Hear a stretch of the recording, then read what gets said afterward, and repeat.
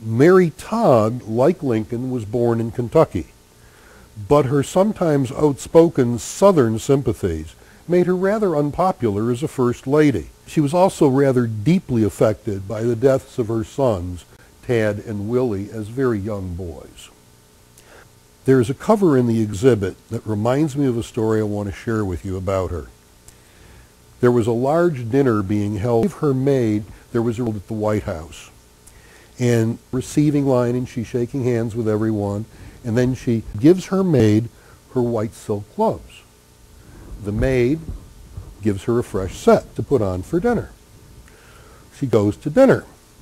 In the middle of dinner, oh my Lord, she gets a gravy stain on a finger. So she calls her maid over and sends her up for another pair of gloves. Lincoln rose angrily, and in a rare display of public anger, recorded by a New York Herald editor who happened to be invited to the dinner, Lincoln turns to her and says, "Madam, this nation is engaged in a great war whose cost in lives and funds has hurt us very deeply. Your frippery with gloves has an expense that this nation and this president will not tolerate." The cover in the exhibit is one in which she sent her personal check from her personal funds to Fuller Brothers of New York for 48 pairs of white silk gloves. Just after Lincoln's election, the southern states start seceding from the Union.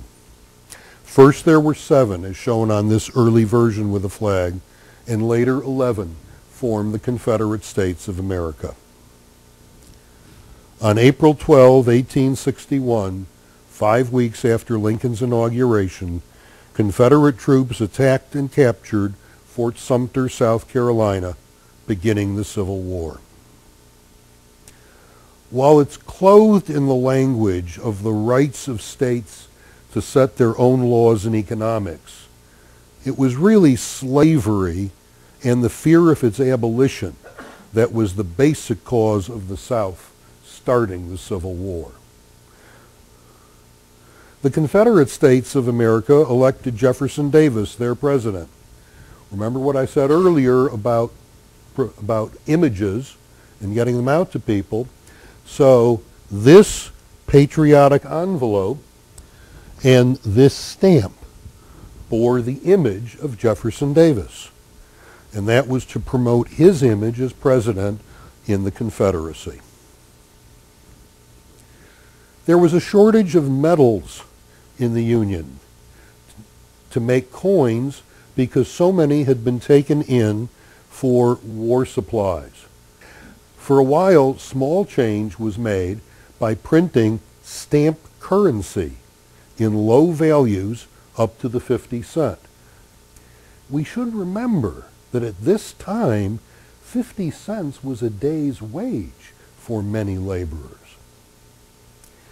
This cover shows Lincoln's Free Frank. That's where one can send a letter just by signing his or her name. And it was on April 21, 1863, to General Sanford. He was commanding the New York City garrison. The letter provided Sanford with instructions on how to handle the mail seized from ships that were caught trying to evade the blockade. Now, that blockade of the East Coast was led by the Southern Atlantic Squadron, commanded by Admiral Richard Lee. Ironically, stopping the supplies from reaching his brother, Confederate States Commander Robert E. Lee. They were on opposite sides. Oh, this is a favorite, Lincoln medicine. Lincoln is shown as mixing medicines to cure the Union's ills and attack the rebels.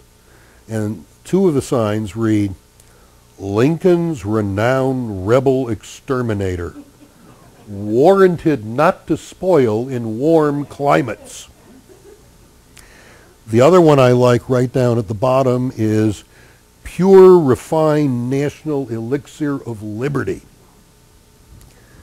The postmaster of Gouverneur, New York, an upstate town, hand-carved an image of Old Abe on wood to cancel the stamps on his town's mail. Union spirit was shown in many different patriotic covers, and they sought to inspire people to keep their Union spirit high.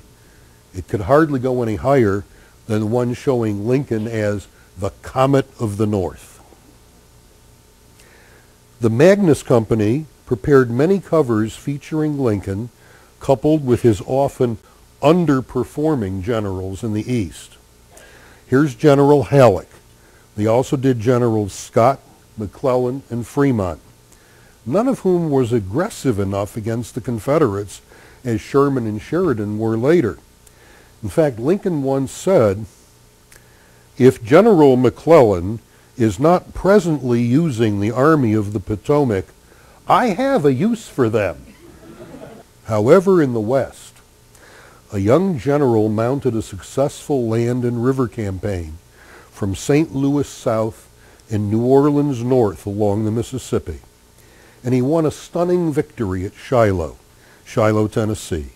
General Grant successfully split the Confederacy, controlled the river, and while the Gulf of Mexico was blockaded, this had the effect of cutting access to any foreign supplies and materials, and it isolated Texas, Louisiana, and Arkansas from the rest of the Confederacy. Lincoln thought about it, realized he had a good one, and he put Grant in charge of the entire army.